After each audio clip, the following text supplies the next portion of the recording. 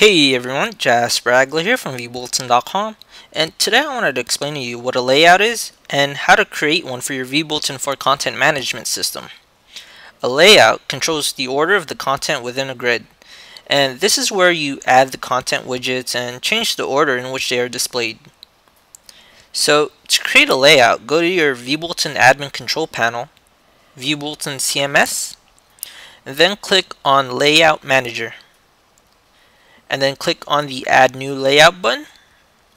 And this is the Define Layout form, where you define what you want in your layout. So first title your layout, and then select any preferred grid. And now here just select any widget or widgets you want to appear in your layout. So like this, and click on the greater sign symbol once you've selected a grid or a widget, sorry. And then afterwards, all you have to do now is basically drag the widget to any column you want, and then just save. So yeah, congrats, you've successfully created a layout for your vBulletin for content management system.